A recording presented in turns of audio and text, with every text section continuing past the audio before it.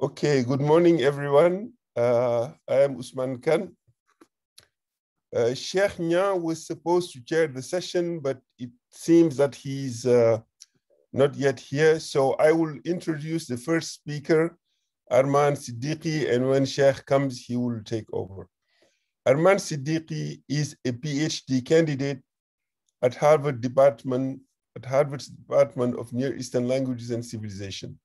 Her dissertation developed around the life world of a Moroccan scholar, Muhammad ibn Ja'far al-Qahtani, who died in 1927, and it examines religious responses to colonization, pan-Islamism and transnationalism, and other social and intellectual movements of the late 19th and early 20th century.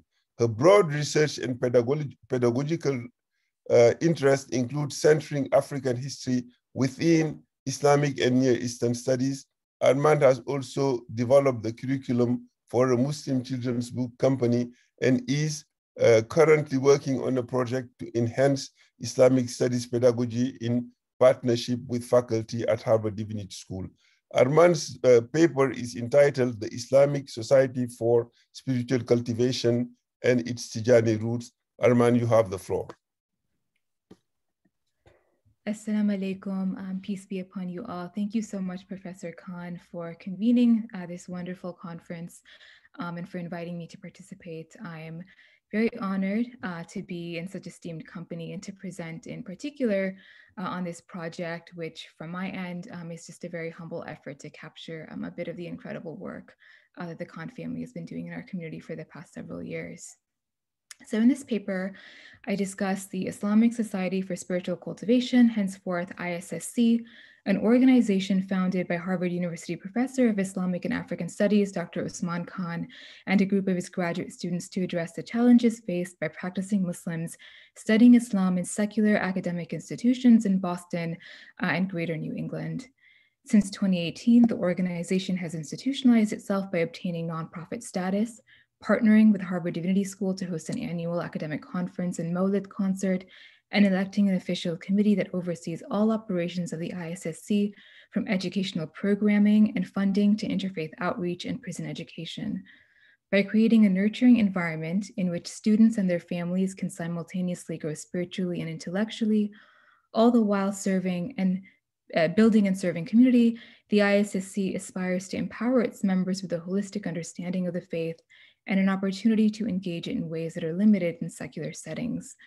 In examining the programming of the ISSC, which is firmly rooted in the Nicene branch of the Tijānī tariqa, I also illuminate the potential of Sufism to serve not merely as object of study within the academy, but also as a pedagogical tool for active and experiential learning about Islam.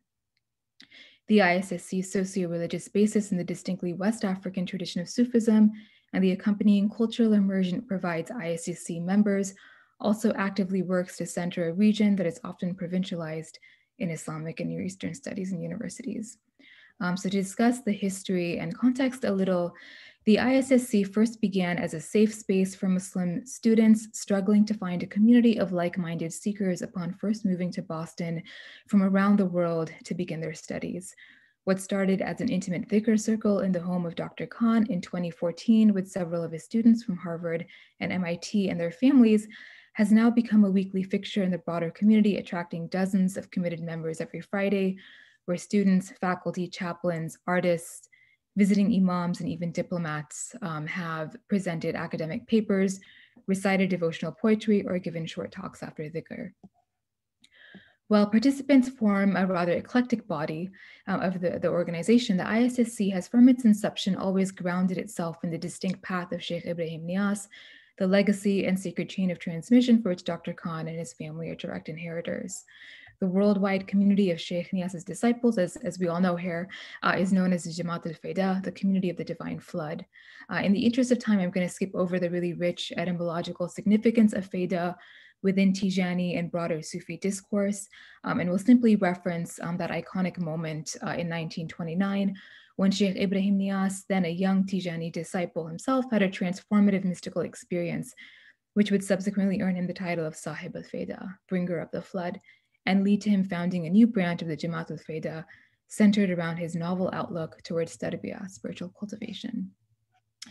During Sheikh Nias's own lifetime, the Tijāniyya swept rapidly across the region, reaching millions of Muslims in more than 15 African countries south of the Sahara. Today, as this conference makes manifest, the Tijānī tariqa has proliferated well beyond the African continent, commanding a remarkable global following. And this brings us back to the context of Boston, where the ISSC effectively operates today as a formal branch of the Fayda, given the Khan family's personal connection to and leadership position within it. The ISSC's focal gathering point is its Friday dhikr and halaqah, known in wider Tijānī circles as the Hadrat al-Jummah. The sequence of activities at this weekly gathering closely mirrors the standard programming of Tijānī gatherings worldwide. The group convenes 1 hour before sunset, so the Friday-specific litanies and devotional acts can be completed up until the time for Maghrib prayer. After praying in congregation, a short talk is given. This is the halaqah portion of the evening, followed by a communal meal and socializing. The image of Fayda as flood is an apt metaphor for the experience of dhikr at the ISSC. On any given Friday night at the Khan family residence, the outpouring is palpably felt. The crowd swells as the night progresses, bodies often spilling into hallways and adjacent rooms, and the haylala reverberates the air around the entire premises until the Maghrib adhan is called. The Fayda as a movement to expand and emanate divine grace also undergirds the philosophy and long-term vision of the ISSC, which is to proliferate informed knowledge of Islam in secular settings, especially institutions of higher education. It achieves this through a bottom-up, process-oriented approach. First, to inculcate the practice of spiritual cultivation in ISSC members' private lives, which then enriches their knowledge of Islam and ultimately inspires them to contribute rigorous scholarship of their own, informed by the ISSC's holistic method of integrating religious text, theory, and practice. This religious education works to also instill a commitment to serve society, a direct application of Islamic ethics, and of Tijānī ethos in particular. Within at least 1 year of completing this integrated Islamic studies program, if you will, alongside academic and professional work on Islam, the organization aspires to have cultivated careful Muslim scholars and chaplains who cater to both university settings and their wider communities. I'll now briefly elaborate on the 3 core pillars of this program with an eye towards understanding how the Fayda underpins and guides its practice. And these pillars are 1, spiritual cultivation, tarbiyah, 2, religious and cultural education, and 3, social justice. So on section on tarbiyah. The spiritual experience of consistently engaging in a devotional exercise like group dhikr and belonging to a community forms the broadest underlying base in terms of what draws all individuals to the ISSC. Regardless of their various vocations, members of the group collectively desire to cultivate deeper faith and a more intimate relationship with God and the Prophet Muhammad. The ISSC embraces these individuals with open arms by providing a structured method of obtaining their spiritual goals. Indeed, at the heart of Tijānī and of broader Sufi practice is tarbiyah, the spiritual training that an aspirant of the path undergoes for the ultimate purpose of achieving ma'rifah, or experiential knowledge of God. The cornerstone of this training is receiving a litany, a wird, from Dr. Khan or another muqaddim, which specifies the sequence and frequency of uttering repentance, istighfar, prayers upon the Prophet, salawat, and affirmations of God's unicity, haylala, that are to be recited daily. In addition to steadfastly reciting the daily wird, the primary pathway for progressing on the spiritual path towards achieving ma'rifah is emulation of the Prophet Muhammad in ideally all aspects of one's life. In this sense, knowing the Prophet Muhammad so as to emulate his immaculate character serves as a precondition for unlocking the human potential to know and experience God. Yet crucially, emulation of the Prophet also entails following and acting upon his legal and theological knowledge. As such, the spiritual exercises of the ISSC strictly do not replace the foundational tenets of Islam and the obligatory acts of worship that are incumbent upon Muslims. Rather, spiritual cultivation serves to profoundly deepen and enhance the aspirant's religious foundation and reveal higher levels of knowledge. For a number of ISSC participants, this distinction is important. The ISSC offers an alternative to New Age Sufi groups that also promise mystical experiences to their adherents but may not operate from an Islamic legal and theological basis. In the Tijānī path, the acquisition of the outer and inward sciences go hand in hand. As a spiritual method, tarbiyah is flexible and tailored to an individual's unique disposition. Dr. Khan explains this in the context of commenting on the diverse participant body of the ISSC, a number of whom do not officially identify as Tijānī disciples. Participation in the tariqa, he maintains, is comprised of multiple levels of commitment.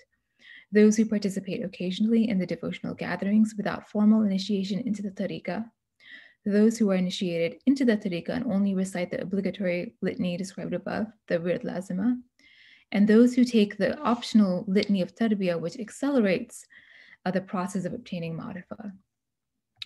Those who take the wird lazima do so as a means to purify their soul, a process which will eventually lead to ma'rifah at some point before their death. Although initiation into the order via obtaining a wird is not required of all participants, there is benefit in formally entering the tariqa in that it would inspire the individual to commit to reciting istighfar, salawat, and haylallah regularly for the duration of their life. The benefit of this, Dr. Khan continues to explain, is mentioned in the following hadith of the Prophet Muhammad. The best deeds, quote, the best deeds are those done regularly, even if there are few, end quote. Formal affiliation through an authorized chain of transmission is also advantageous in that it connects the aspirant to every master in the chain, leading up to Sheikh Tijānī, who then provides the aspirant with spiritual assistance or madad. Despite these spiritual benefits of formally joining the tariqa, Dr. Khan maintains that this is not a condition to accept members into the ISSC. All steps taken towards spiritual cultivation have merit, for even passive engagement in devotional activities on one day may activate a desire to connect on a deeper level later, depending on the individual journey of each aspirant on the path. While local non-university affiliated Tijānī disciples of West African descent do form a particular subgroup within the ISSC, there's no tension between them and other initiated disciples with non-disciples, as the specifics around an individual's level of commitment is not overtly discussed. On the contrary, this diversity is itself a draw for many members of the ISSC who may have been disillusioned with certain dynamics at play in their community, in other Muslim communities. Regardless of affiliation and level of initiation, what is certain is that all members of the ISSC get a visceral taste, dhawq, of spiritual inspiration, which brings them back time and again. Dr. Khan has referred to this philosophy as democratizing the sacred, a hallmark of Sheikh Niaz's outlook on tarbiyah, which was extended to everyone. To quote Rudiger Ousmane, he let the cup make its round among all those who desired it, and he bestowed the secret on everyone who underwent the training. The second pillar of the ISSC is religious education. Closely connected to the goal of transmitting tarbiyah is the ISSC's commitment to general religious education, especially for graduate students of Islamic studies. As mentioned earlier, this pillar of the program was born out of specific challenges voiced by members concerning the lack of balanced training on Islam offered at the university, where students and professionals feel forced to choose between engaging with secular education about Islam and religious education itself. This is a common concern among students of religious studies at Western academic institutions, which tend to favor Eurocentric theories of religion at the expense of overshadowing the rich and varied traditions of empirical knowledge in other cultures. The ISSC maintains that not only does this curtail Muslim students' own spiritual growth, but that it also presents an incomplete portrait of Islam to students in general. The depth and multiplicity of Islamic epistemology is eclipsed. This is precisely the void that the ISSC aims to fill by giving university students the opportunity to study Islamic spirituality firsthand through guided, in-depth study of primary texts and accompanying devotional practices that doubly focus on developing moral character and academic prowess, processes that have been separated in the modern Western academy. In addition to this program, that is the reading of primary texts in tandem with devotional activities, there are two other important features of the ISSC's curriculum that I wish to briefly highlight. The first is centering Africa. In 2016, the ISSC inaugurated the Islam in Africa lecture series in partnership with Harvard University, which brings local and international scholars and students together to critically reflect on the question of how Islam has benefited from religious and cultural exchanges with Africa. This program is part of a broader culture at the ISSC, which aspires to highlight the significant contributions of African Muslims to the tapestry of Islamic social, spiritual, and intellectual history, a fact that has often been downplayed or outright ignored in standard courses on Islam and religion in Near Eastern studies departments. Most recently, for example, the organization hosted visiting scholars, Ria Rahman, Caitlin Bolton, and Joseph Hill for presentations as varied as Islamic humanitarianism in South Africa, madrasa education in Zanzibar, and women Tijānī Sufi leaders in Senegal. Other scholars who have presented research on the Tijānī tariqa and Sufi devotional poetry situated in Africa and beyond include Zachary Wright and Oludamini Oguneke. In addition to these exchanges at the university level, one of the organization's long-term visions is to build meaningful connections between the ISSC community in Boston and the Tijānī networks across North and West Africa. And to that end, the ISSC currently hosts a 2-week educational retreat to visit centers of sacred learning in Morocco and Senegal. This field education provides a crucial bridge between cultures and reinforces the ISSC's philosophy that the study of religion is deeply rooted in both sacred text and lived experience. The second aspect of its religious studies program is fostering global connections. So while the ISSC's deep-seated spiritual and intellectual connections to Africa remain paramount, the organization also actively seeks to connect its community in Boston to the global Muslim Ummah generally, which includes networking with other Sufi turuq. In 2015, for example, the ISSC hosted Sulaiman Chishti, custodian of the Shrine of Muhyiddin Chishti, the great 13th century Indian mystic. Other impressive foreign leaders who have delivered lectures and led halakas at the ISSC include Qibla Ayaz, president of the Council of Islamic Ideology in Pakistan, Rashid Umar, Imam of Claremont Masjid in Cape Town, Muhammad Ashafa, Imam and interfaith leader in Nigeria, Babakar Niang, Dean of Al-Najah Institute in Senegal, and Ali Nias, advisor at the Senegalese Consulate in Morocco. The ISSC has also hosted Sufi concerts featuring internationally acclaimed artists such as the Baraka Boys and Senegalese singer Omar Niang. The inclusion of Sufi poetry and performance alongside academic lectures also serves an important pedagogical end, which is to introduce ISCC students to the field of Islamic aesthetics and the pathways to experiential knowledge that it presents.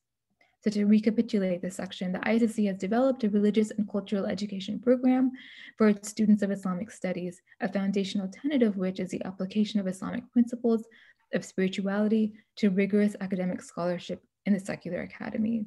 It works towards this goal by hosting lectures and performances which go hand in hand with the organization's practices of tarbiyah. While the program's curriculum covers the Islamic tradition at large, the Tijānī order gives concrete form and structure to the ISSC's devotional activities and its discourses on tasawwuf. The third pillar of the ISSC's overarching Islamic studies program is the extension of spiritual tarbiyah into the sphere of social justice and service to others, and Sufi or kind of spiritual parlance, khidmah. The ISSC underscores the symbiotic relationship between individual spiritual growth and society's betterment. The strong community ethos within the tariqa can be traced to the genesis of the Jamaat al-Fayda as both a religious and social movement. Sheikh Ahmad Tijānī drew a direct parallel between Muslims' inward spiritual states and the state of the Muslim Ummah during their times. This approach to tarbiyah, which connects self to society and vice versa, is an epistemological framework that is present in Muslim societies throughout the world. The premise assumes a very basic correlation, that the more ethically upright one's character becomes in the Tijānī context, the more one emulates the Prophet Muhammad, then the more that individual will feel compelled to address social ills and injustice in their communities. This mindset can also be connected to the Islamic legal and ethical concept of hizbah, that is, the Quranic imperative to publicly enjoin the good and forbid the wrong in society. Adherence to hizbah produces an ethical political environment of both individual and collective accountability, which then protects society from moral and political corruption. In the specifically Sufi context, the ISSC's approach to tarbiyah also exemplifies a broader phenomena of engaged Sufism or spiritual activism, an area of research that underscores the fact that Sufism, by its very definition, offers key tools for cultivating ethically informed engagement with society, given the organic relationship between personal and public ethics that it cultivates. At the ISSC, this is fostered by the organization's involvement in various projects, such as maintaining a food pantry for disadvantaged students, and community members providing spiritual support and training for prison chaplaincy and education, and hosting a Ramadan food drive in which iftar meals are dropped off to students struggling with the dual challenges of financial insecurity and social isolation during the current pandemic. In her fascinating field research on a Tijānī branch in Cape Town, Susanna Liters argues that tarbiyah and the Tijānī tariqa profoundly influences the social behavior of its members to actively work towards social cohesion by challenging racism, empowering members' African identities, and integrating Black Muslims from segregated townships into the wider community. In so doing, the theorist argues the Tijānī tariqa is a living, breathing embodiment of the essence of Islam, which is without nationalistic or racial distinction. At the ISSC, lectures by two prison chaplains, Taymullah Abdurrahman and Alwaleed Muhammad, on prison education echoed these very sentiments. Indeed, the issue of racial justice is a theme that remains at the heart and center of this tariqa wherever it takes root, as Rasul Miller and Samia Rahman's research compellingly illustrates. And I want to end this section by quoting one of the ISSC's very dear and very senior members, Haja Ashaki Tahasise, who prior to moving to Boston was a pioneering member of the early Tijānī community of New York in the 1970s, as Rasul Miller's research beautifully captures. In a stirring essay, Haja Ashaki reflects on the profound impact her sheikh had on healing the Black American Muslim community spiritually and psychologically.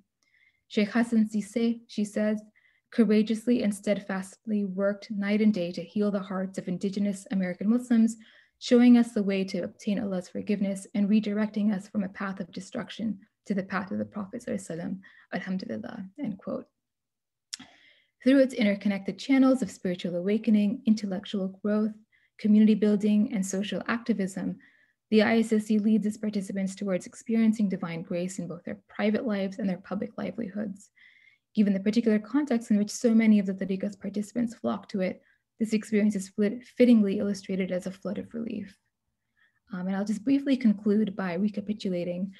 This paper has introduced the Islamic Society for Spiritual Cultivation, a Boston-based organization that draws on the paradigm of Sheikh Ibrahim Niyaz's Fayda Tijāniyya to provide its participants with spiritual growth, religious and cultural education, and opportunities for engaged social and political action.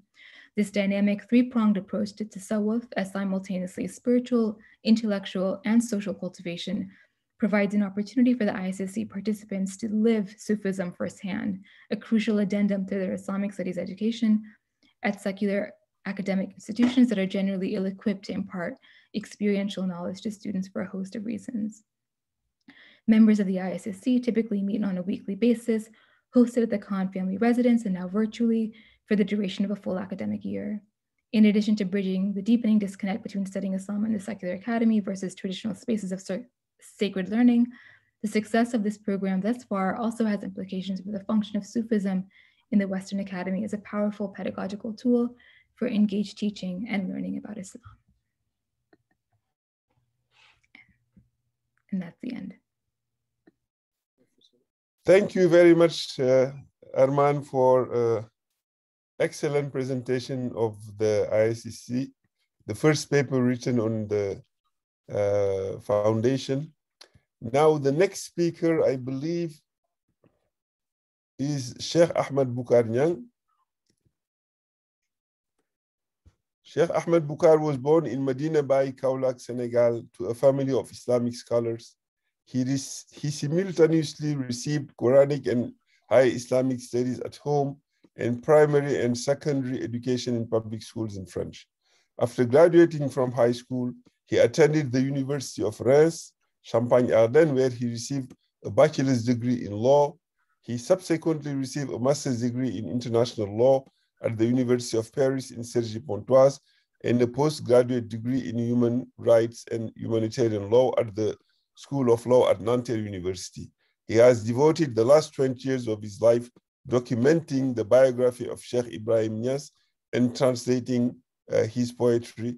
Among his many publications are Sheikh Ibrahim Niass, L'Homme du Monde, ou au Monde, Volume 1 and 2, and a translation of Sayyid al-Qalb in French, but also in English.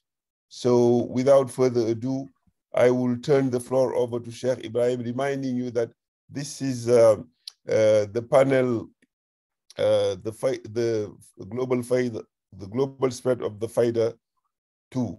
So Sheikh Boukar, you have the floor. Thank you. Thank you, Professor. Alhamdulillah, wassalatu wassalamu ala Rasulillah. In the name of God, most gracious, most merciful, praise upon the Apostle of God. I greet and thank the organizers of this August event and all participants, especially the esteemed Professor Ousmane Kane, Prince Alwaleed bin Talal, Professor of Contemporary Islamic Religion and Society and Professor of African American Studies. This event holds at a time of a great uncertainty when the world, more than anything, needs some sort of anchor and clarity. It's our belief that such a program is part of that drive to certainty and clarity, making it of utmost importance. I have been assigned to speak on Tijānī festivals in Europe as part of the panel on the global spread of the Fayda.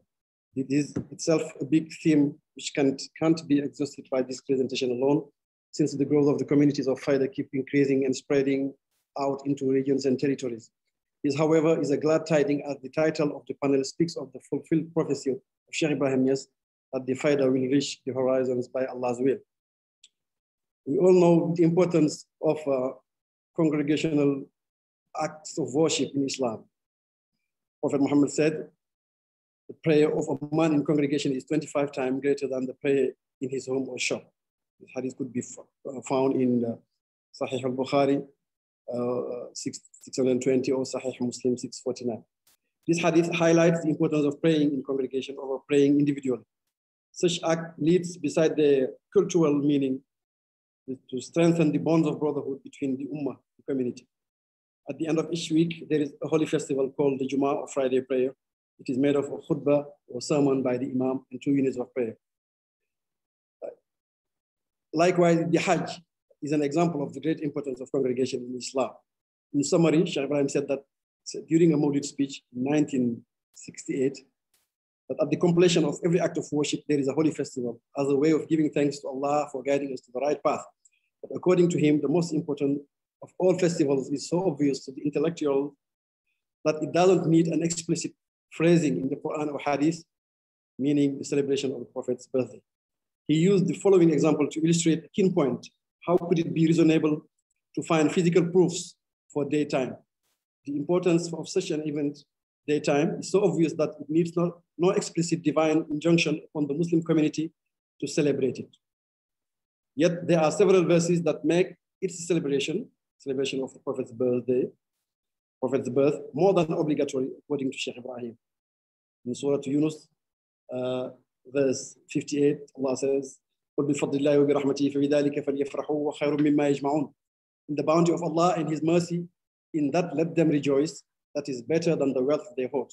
The bounty of Allah and His mercy being the Prophet Muhammad sallallahu alaihi wasallam, as Allah says in the book, I have not sent thee but as a mercy to mankind. In another verse, Surah Hud, verse 120, Allah says, all that we relate to thee of the stories of the messengers, with it we make firm thy heart. And so in Surah Nisa, verse 64, Allah says, وَلَوْ أَنَّهُمْ يَظْلَمُوا أَنفُسَهُمْ جَاءُوكَ فَاسْتَغْفَرُوا اللَّهَ وَاسْتَغْفَرَ لَهُمُ الرَّسُولُ لَوَجَدُوا اللَّهَ تَوَّابًا رَحِيمًا. If whenever they wrong themselves, they had come to you, praying to Allah for forgiveness, and had the messenger prayed for their forgiveness, they would indeed have found Allah all forgiving, all compassionate. This is the proof of the legitimacy for celebrating the Prophet's birth, according to Sheikh Ibrahim. According to Sheikh Ibrahim, moreover, Mawlid celebration is greater than the night of power. For this great night, greater than 1,000 months, would have remained unknown had the Prophet not been ordained and sent as mercy to the whole creation. Surah Al-Anbiya, verse 107. And this is why there is no specific day to rejoice or rehearse the Prophet's life story and show gratefulness to the Lord, the Most High, for his birth and the fulfillment of his mission. Being the harbinger of mercy and the bridge between heaven and earth, he remains the eternal archetype of the symbiotic relationship between divine mercy and the cosmic manifestation of all that is, was, and ever will be. To celebrate him then is to celebrate mercy of the divine God in the fullness of and promise thereof. The divine God in the fullness and promise thereof. And to celebrate the mercy of God is a never-ending event. Themes such as these are replete in Muslim piety and love of the Apostle of God. I will say a few words about the importance of Prophet in Tijāniyya brotherhood. We all know that praise or madih poetry, praise poetry is very important and popular among the Sufis. These are profound and devotional odes to the Prophet in praise and celebration of his greatness as established foremost by revealed tradition above all things, and then holy inspirations that descend upon the heart of the illuminated sages and servants of earlier and later days. In his book, Poetry in Praise of Prophetic Perfection, a study of West African Arabic Madih poetry and its precedents, Dr. Oludamini Ogunaiki wrote, the region's most popular Arabic language poet in recent times, Sheikh Ibrahim Niang, also the founder of the largest Sufi movement in the region, Fayda Tijāniyya, published over a dozen collections of poetry consisting almost entirely of praises of the Prophet. Several of his poems are devoted to the praise of the founder of his order, Ahmad Tijānī, but even these poems connect most of the praises of Tijānī to those with the Prophet. The author emphasizes on the poetry of Sheikh Ibrahim Niang, which in addition to being among us, the greatest of this tradition, synthesizing much of what has been written before it, is currently the most popular and influential in the region. The figure of the Prophet is at the center of all Muhammadan spiritual orders, particularly the Tijānī. Now, Tijāniyya in Europe, taking roots in North Africa, the Tijāniyya Sufi path was born in Algeria and later spread on to the rest of the world. Today, there are tens of millions of people who identify themselves as Tijānī.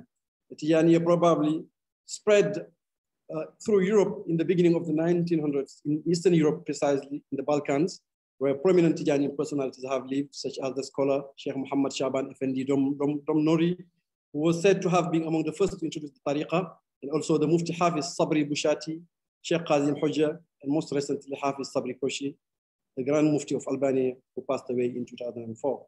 By means of the pilgrimage to Mecca, the Tijāniyya path made its way spreading to the Albanian provinces of the Ottoman Empire between 900 and 910, or even later around 918. The scholar Sheikh Muhammad Shaban Effendi Domnori is said to have met during the Hajj the well-known Tijānī Shuyukh, Sheikh Abdul Qadir Minhaji, and Sheikh Alfa Hashim al-Futi, a parent who is related to Sheikh Amr al-Futi. Sheikh Domnori was appointed Muqaddam by them and came back to Albania, where he worked to disseminate the tariqa until his passing away in 1934. The proliferation of the Tijāniyya in other parts of Europe was carried out by the Africans in diaspora, from its advance to its quick spread to the four corners of the world, as predicted by its founder. The Tijānī flood, Tijānī Fayda of Sheikh Ibrahim, reinforced the practice of Mawlid celebration globally. Moreover, as Sheikh Ibrahim said, endorsing the words of one of his daughters who spoke, as he emphasized under divine inspiration, there is no specific day to celebrate the birth of the bridegroom of the universe. For it is through him that mankind has received its two main favors, the favor of existence and that of survival, both material and spiritual. I would like to say a few words now about the importance of Mawlid celebration in the Fayda community. You know, Sheikh Ahmad Tijānī predicted, as related by Siddiqi Sufyani in his book, Al-Ifad al-Ahmadiyya, a Fayda will come forth among my companions until people enter our path in successive droves. Sheikh Ahmad Tijānī said, as related by Siddiqi Sufyani, Fayda means flood of grace and is in channeling divine gnosis to all and sundry. It was predicted by the founder of the order, Ahmad Tijāniyya radiallahu anhu, and as it appeared in the exegesis of Nazifi, the proof of the facts lay in facilitation of arrival to the divine presence. Sheikh Ibrahim claimed to be the founder of such a lofty path in 929. The number of his followers around the world and the contribution of his school of thought in the field of experiential knowledge culminated in the strengthening of such status. His spokesperson in Kano, Malam Tijānī Ousmane, wrote in his collection of poetry, Mirwaq al-Ushaq, if it took centuries for any other saint to rise to fame, his Fayda, its effulgence, reached the whole universe in the shortest notice. Sheikh Ibrahim was a prolific writer. Most of his writings constitutes of poetry dedicated to his beloved, the Prophet Muhammad. Dr. Andrea Brigaglia wrote that in his article entitled Learning, Gnosis and Exegesis, Public Tafsir and Sufi Revival in the City of Kano, that Malam Tijānī Ousmane, whom I cited, belonged to the first group of Kano scholars that traveled to Kano, to Kaolack, Senegal, to undergo training at the hands of Sheikh Ibrahim. Upon his return, he started to organize annual public activities, night gatherings based on dhikr and reading of poetry during the month of Rabiul Awwal, the month of the Prophet's birthday. This citation proves the emphasis made by the Fayda Tijāniyya on the importance of celebrating the birth of Prophet Muhammad The novelty of such event lays in reading Sheikh Ibrahim's panegyrics upon Prophet Muhammad, alongside the poems written by Sidi Ahmad, Imam Busayri. We found a manuscript of Sheikh Ahmad Tijāniyya, handwriting of Sheikh Ahmad Tijāniyya, where he copied the Hamziya and the Burda of Imam Busayri, and the authentication of Sidi Ahmad Sukairji that these writings is those of Sidi Ahmad Tijāniyya. I have appended those documents with this panel. This document was handed over to me by the son of Sheikh Hassan, Sheikh Alwaleed. Sheikh Ibrahim wrote in Jabr al-Kasr, the healing of the fracture, that whoever spends something in the celebration of the chosen one as a way of honoring the best one who ever lived shall be counted among those who supported his cause. Also in Jabr al-Kasr, the same diwan, same collection of poetry, he says, in celebrating his birth, I hope to gain spiritual opening to sip in the water of his secret, but to drink it at once. In celebrating his birth, I hope to gain all good, that I become the shining sun of my contemporaries.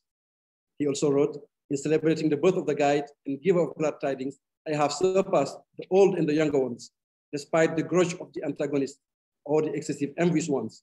It is through its celebration that I yearn to own the hearts of the polytheists without uttering no lie or mongering any delusional way. It is through it that I long to become the Paul of this century, the sovereign of all those who praise him in poetry, in direct emulation of the past great poets and inspirators. Honor his birth, O beloved, honor it. Him who refrains from that has surely disrespected him. I will go quickly to speak about Fayda Tijāniyya Festival in Western Europe. In 99% of the Fayda Tijāniyya Festival are dedicated to the celebration of the birth of Prophet Muhammad. And Sheikh Ibrahim, among the most studied book during these festivals is the Nur al-Basar fi Madh Sayyid al-Bashar, the clear eyesight on praising the master of mankind, which is a summary of the Prophet's life history, beginning from his birth to his death, and then ending with the seeking of intercession by Sheikh Ibrahim from the Prophet, from his companions and his close relatives. Now I will start speaking about the Tijānī festivals in Europe, stricto sensu, beginning by the United Kingdom. The first greatest Mawlid festival graced by an world-renowned Tijānī leader was that of November 1987. The grandson of Sheikh Ibrahim, Sheikh Imam Hassan Sisi, was invited by Shamsuddin al-Farsi, the leader of the Sufi High Council. According to documents attached to this study, it gathered more than 50,000 according to the Scotland Yard, but according to the organizers, more than 120,000 people were gathered, marched peacefully to Hyde Park to listen to speeches of the organizers. Let us explore quickly the location of the new UK Tijānī community within this context, and to speak about the Zawiya of British-born Fayda disciples. In 2009, a year after the demise of Sheikh Hassan Sisi, his brother, the new Imam Sheikh Ahmad Tijānī Sisi, was invited to London by an organization called The Radical Way, founded by the late Dr. Fuad Nahdi. And after this, it was the starting point where Humaira Khan, wife of Nahdi, Rakin Fatuga, Sayyida Sukina Douglas, and her husband took Tijānī afterward from Tijānī Ben Omar, and then they renewed their allegiance from Sayyida Sukina from Sheikh Mahi Ali Sisi, who gave him the ijaza. She is now a full muqaddama in the tariqa, and Rakin is also a muqaddam in the tariqa, who pledged allegiance to Imam Sheikh Tijānī Ali Sisi. The community outgrew in the house of Rakin, and in 2017, in 2014, they held their first, in January, they held their first Mawlid Nabi. In 2017, Mustafa Briggs is also a Muqaddam, organized a Maulid event called Welcoming Rabiul Awwal. In 2018, he had the idea to collaborate with Sayyidah Sukina Douglas, cited earlier, and Muhammad Yahya, her husband, to organize a Maulid at Rumi's Cave, geared towards a younger generation with performances by popular nasheed artists. In 2019, the community organized Fragrance of the Beloved, Maulid with talks by Sheikh Ibrahim Khalil, grandson of Sheikh Ibrahim, who's living in Luton, in the United Kingdom. Sheikh Khalid Sharif from Medina Munawwara, Dhikr, and Muqaddam by Muqaddam Abdul Hafiz from Nigeria, poetry from Sukina Douglas and Raqaya Fetuga, the daughter of Muqaddam Rakib. In 2020, we welcome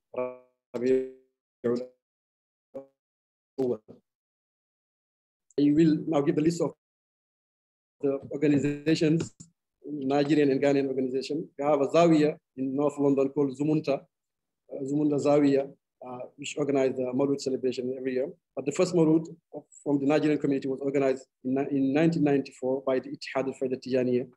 And then Jamiatul Lutfullahi, based in UK, the Darul Kitab al-Hikmah is based in Dagenham. The Zawiya Uswat is based in London. In Luton is the base of Darul Kitab al-Hikmah, Fayda Tijāniyya organization led by Sheikh Ibrahim Khalid Nias, which was created in 2009. The Tijānī Ibrahim Association of Nigeria is based in Liverpool. The Tijānī Ibrahim Association of Nigeria in Ireland. The Tijānī Youth Movement is based in Birmingham, founded by Sheikh Fathi, son of Sheikh Salih Sha'ban, close companion of Sheikh Ibrahim. The Zawiya Ahbab Sheikh Al-Awwaliyya is based in Birmingham, founded by Muqaddam Tawfiq Ibrahim Adawati. And they all have in common the celebration of the birth of Prophet Muhammad. Now about the Fayda Tijāniyya Festival organized by Senegambian organization. The Jamiat Ansaruddin of London, founded in 1997, which is led by Sheikh Ibrahim Cham. They organize yearly Maulid celebration. In Manchester, the Abna al-Fayda Association, founded in 2003. Al-Fitiyan Federation, Nahnu Ansarullah of Birmingham, Ansaruddin of Scotland, the Ansaruddin Association based in London, Ansarul Fayda Association is based in London. The Daira Khuddamul Fayda of Crawley, they all hold Tijānī Maulid festivals yearly. In Belgium, we have the Tijānī Fayda organization, founded in 2010 and is based in Brussels. Their first organization was held on November 15th, 2014 at Sheraton Hotel under the topic Sufism in Islam by Sheikh Sayyid Ali Nias. The event was held in a conference format. In Italy, the biggest Fayda Tijānī festivals are the ones organized in Italy. It is hosted by the Ansaruddin Federation, founded in the late 90s. Their programs are usually month-long, starting with big Maulid celebration and then followed by conferences all around the country from 2001 to 2014. 30 conferences were hosted with the late Professor Ibrahim Mahmoud Diop, who is now the guest speaker after his demise is Sheikh Sayyid Ali Nias. In 2005, year of the caricatures of Prophet by a Danish artist, he chose the topic on the true physical and moral portrait of the Prophet. The last topic he addressed in 2014 was the inimitability of the Holy Quran in response to a book written by the late Senegalese scholar, Professor Sankara. In Spain, the federation, you have a whole federation of organization, which is composed by 16 associations from Gisona, Lerida, Terrassa to Fuengirola, Malaga, Granada, Tenerife, mostly of Senegalese origin. They have been organizing Maulid celebration with the late Professor Ibrahim Mahmoud Diop as guest speaker. After the latter's demise, Sheikh Mahi Ali Sisi was appointed by the late Khalifa Sheikh Ahmad Tijānī to replace him. Now, the Fayda Tijāniyya in France, before concluding, the first Muqaddam in France was Alhaji Adjoumassine. He was appointed Muqaddam in 1973. You remember Sheikh Ibrahim that has visited France several times. And in UK, his first Muqaddam was the Nigerian High Commissioner, Sheikh Abdul Malik Kane. Members of the Sedo community, originating from the north of Senegal, were the first one to organize Maulid festivals at the end of the 80s. However, the first major festival was celebrated in 2001. In 2003, the Fulbe organized in Mantes-la-Jolie a great Maulid festival, which was, as guest speaker, they had Sheikh Abdullah Jah of Bogi and Sheikh Muhammad Al-Amin, son of Sheikh Ibrahim Nias. The France Federation gathered 25 organizations scattered in the whole country. And since the creation of the legal body in 2008, they have organized 10 Maulid festivals and 6 conferences. In Germany also, we have several associations, the Fayda Association from formed by Nigerian, Togolese, Ghanaian, and Senegalese and Gambians. The biggest ones are the Tijāniyya Brotherhood in Hanover, led by Sheikh Boukar Bob, and the Ansarul Fayda organization led by Sheikh Al-Haji Fatih. In conclusion, we see the pervasive importance of the Mawlid as the cornerstone of Tijānī piety and methodic praxis. At the heart of the Tijānī doctrine is the direct and intense Muhammadan presence who remains for Tijanis the main founder and spiritual nourisher of the order. To be a Tijānī is to be the one who loves, follows, and celebrates the Prophet Muhammad in both words and deeds. In pursuit of this goal, the Mawlid becomes a major thematic arena in the development of that Muhammadi consciousness in the heart of the disciple. Hence, the year-round celebrations and festivals and recitation of the prophetic biography and lifestyle is being held. The advent of the Fayda within this milieu of love and celebration of the prophetic man only intensifies the practice and sharpens the many ways it flows into the spiritual and social elevation of its followers and admirers. Through it, we see floods of Mawlids in Europe, much like its global proliferation in earlier times, carrying with it the promise of gnosis and experiential knowledge.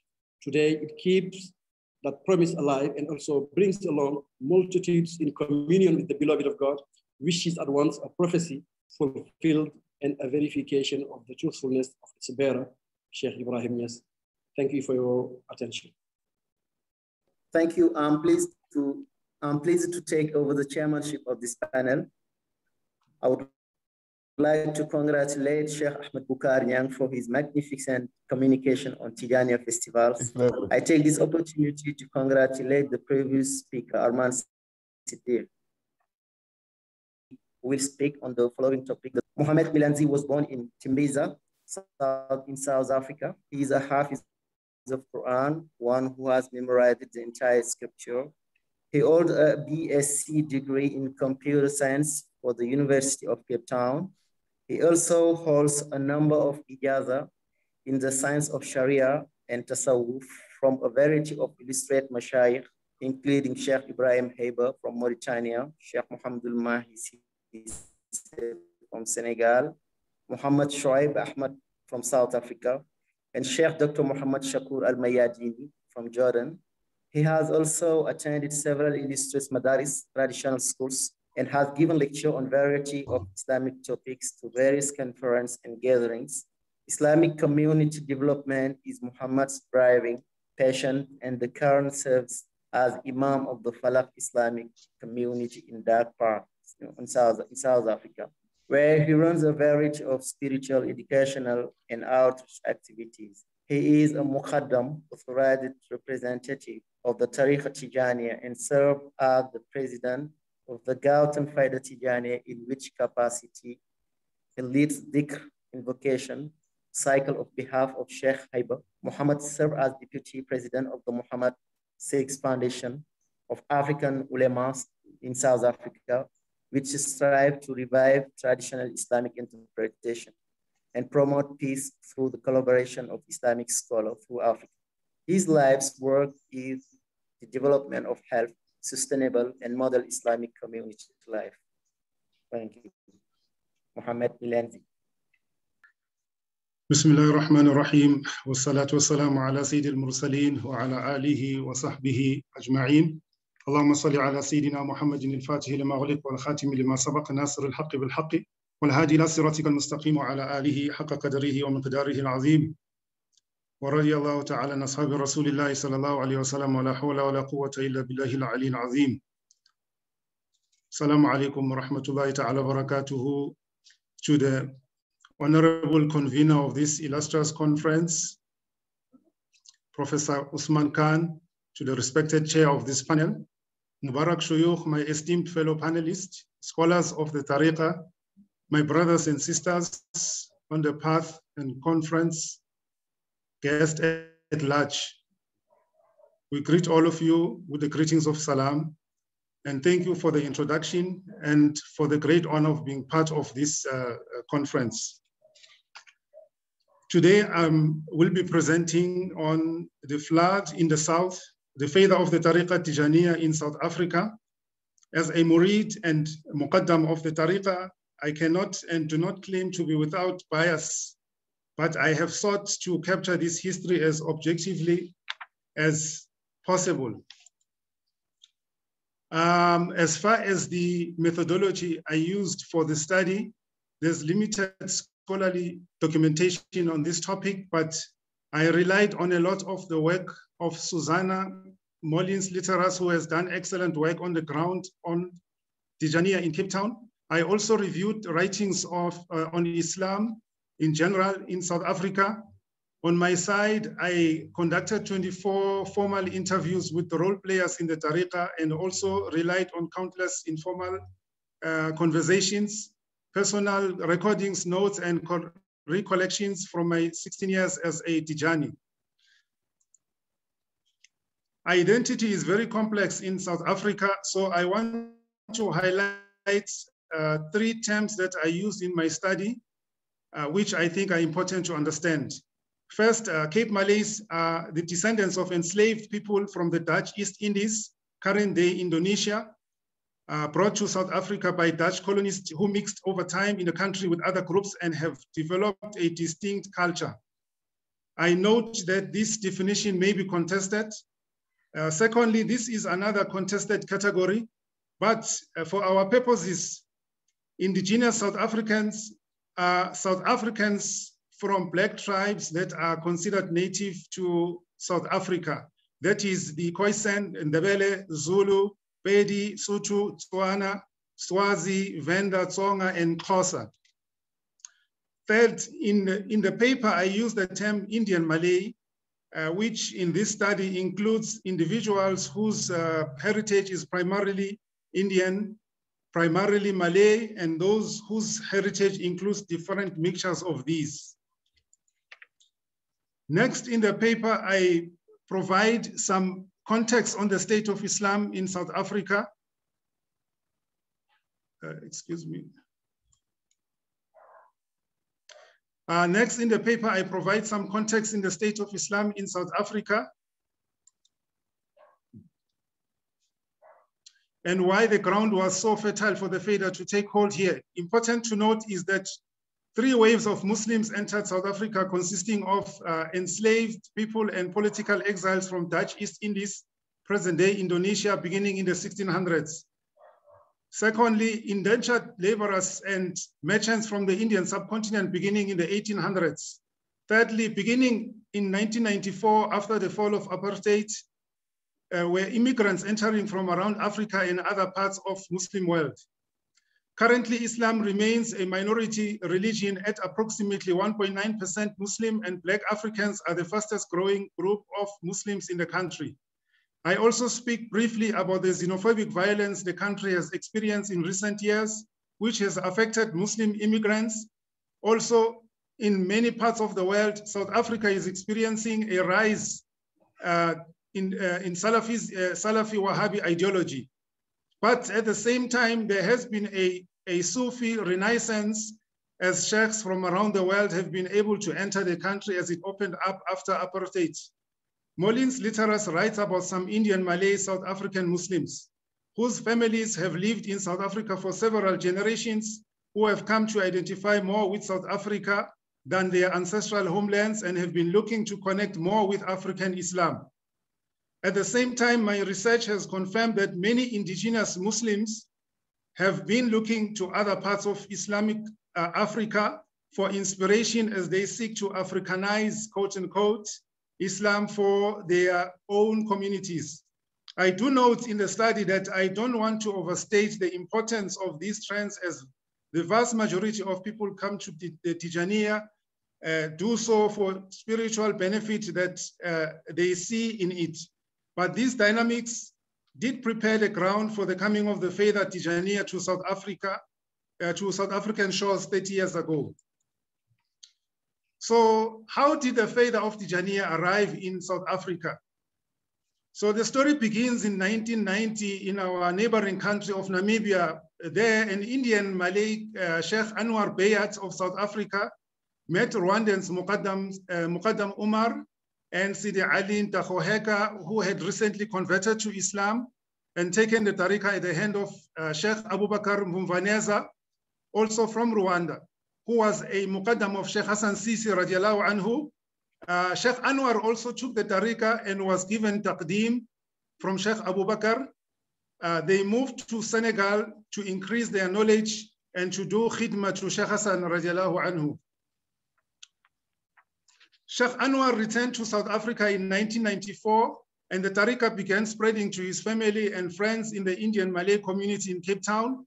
A few indigenous South Africans also took the tariqa in Cape Town at this time. In Senegal, Muqaddam Umar was also given taqdeem, and in 1996 was sent to South Africa by Sheikh Hassan radiallahu anhu.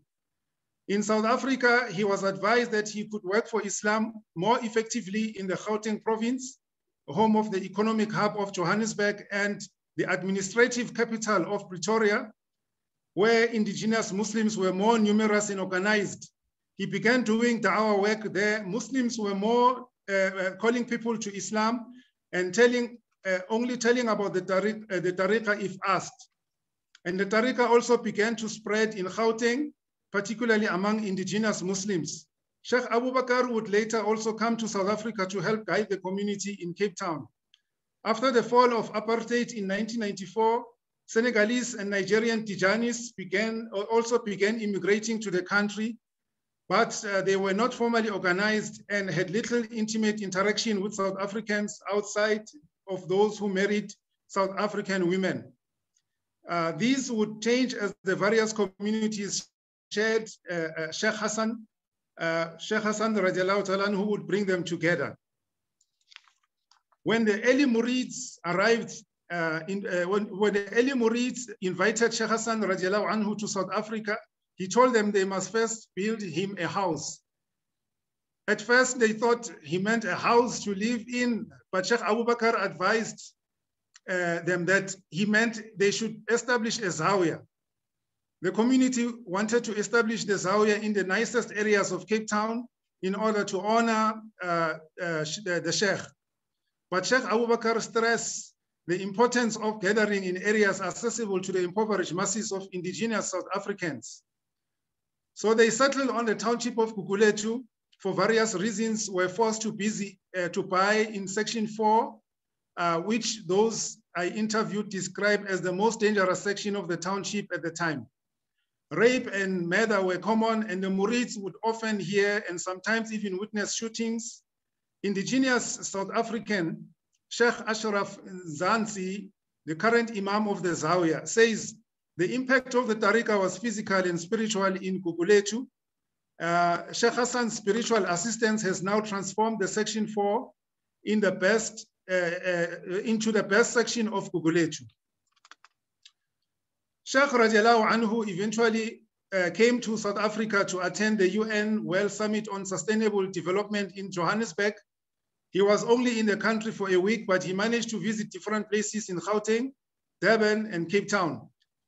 Highlights from the Sheikh's visit include meeting privately with the then President Thabo Mbeki.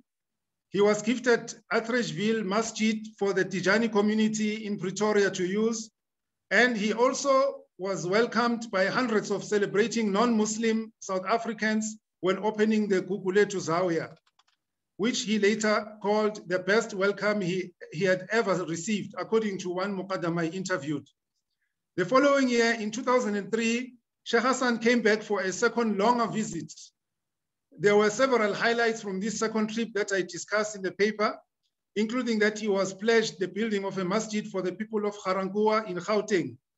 In the paper, I described the impact that the tariqa has had on improving the lives of the people of Garangua, even those who aren't Tijānī, a pattern that is also seen in other townships where the Tijāniyya has penetrated around the province, such as Atteridgeville, Tembisa, and Soweto.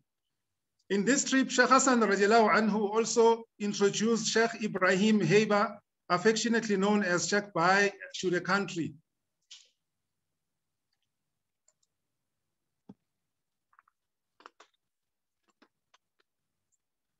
In 2003, the Tijānī community in South Africa needed a scholar who could lead them in prayers in Ramadan and instruct them in Islam and the Tijāniyya.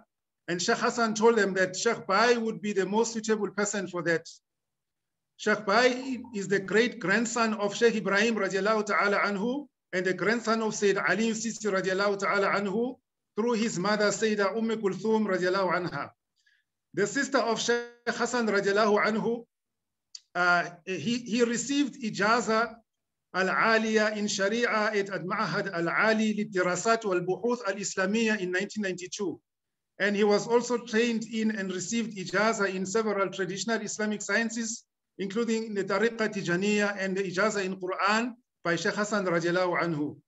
He serves as Imam of Masjid Tilawa in Nouakchott in Mauritania and has produced many hufaz from several countries, including South Africa. Sheikh Bai has spent the month of Ramadan in South Africa nearly every year since 2003 and has visited every province in the country except Limpopo. Some of the highlights of Sheikh Bai's trip include that he's given the Shahada to countless people. He helped organize and unite the Murids in the country and has met with several kings and chiefs of South African tribes. Sheikh Bai is known for imparting lessons with a keen sense of humor. He often renders the poems of Sheikh Ibrahim radiallahu anhu in song form, followed by a passionate commentary focused on instilling love for the Prophet sallallahu alaihi wasallam. The formal introduction, instruction component of his lessons include teachings of the books such as Jawahir al-Rasail, Sheikh Ibrahim's Ruh al-Adab, and the book of fasting from Sahih al-Bukhari during Ramadan, as was done by Sheikh al-Islam Sheikh Ibrahim radiallahu anhum, among others. Sheikh Bai's main methodology is teaching by example, and I give several examples of that in the paper. Other major visits by Shuyukh to South Africa include Fadila to Sheikh Tijānī Sisi in 2012, Fadila to Sheikh Muhammad Mahi Sisi in 2015, and Fadila to Sheikh Muhammad Al-Hassan Ali Sisi in 2018. They visited multiple places around the country and continued the work begun by Fadila to Sheikh Hassan radiallahu anhu. It should be noted that many other prominent and respected Fayda Shuyukh, including Shuyukh from the family of Sheikh Ibrahim radiallahu ta'ala anhu, have also visited the country over the years. The above trips are highlighted due to the official and coordinated nature of the visits. In the words of Sheikh Abu Boukar, the coming of the Shuyukh to South Africa always marked growth of the Tijāniyya brotherhood. After talking about the Shuyukh's visit, I move in the paper to the practical ways that the tariqah is experienced and expressed in South Africa. I detail various dynamics that are unique to South Africa, including racial and immigrant local dynamics, which can be bumpy at times, but it's pretty much universally agreed by the Murids that the tariqah practically exemplifies the non-racial, non-nationalistic basis of Islam, as Molins Literas puts it. I also cover the sectarian dynamics, such as the booklets that have been written sharply criticizing the tariqah by the members of the Tabligh Jamaat, and as well in the inter-tariqah dynamics, such as the joint mawluds, which serve to unify the tariqahs and educate the Muslim community about tasawwuf. Next in the paper, I give a few selected bay'ah stories as examples of the different ways Murids in South Africa have come into the tariqah. One such interesting story that I can highlight briefly now is one young, now muqaddama, who left her previous tariqah when she was told that only 1 in a million Murids will ever achieve ma'arifah, and that the chances for her as a woman were even less. So when she found out that ma'arifah in the tariqah was accessible to women and young people, she eventually took bay'ah.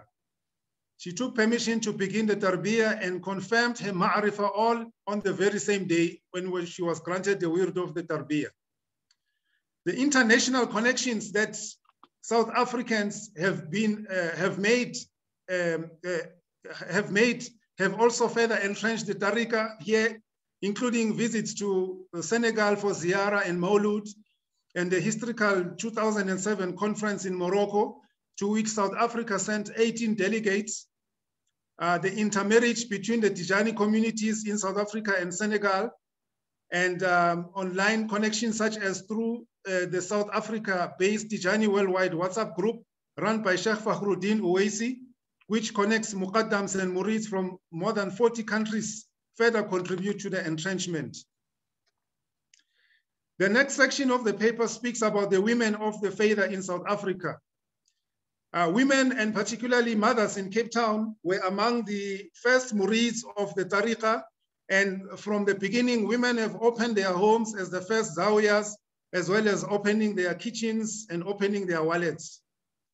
There are a few known muqaddamas who, along with other female murids, have been active in the teaching and in the Islamic development of new converts or reverts and murids. Women have also been active on leadership structures, particularly in Gauteng. Some of the local women interviewees also expressed appreciation for the example of female luminaries in the tariqa, such as the daughters of Sheikh Ibrahim radiallahu ta'ala anhu.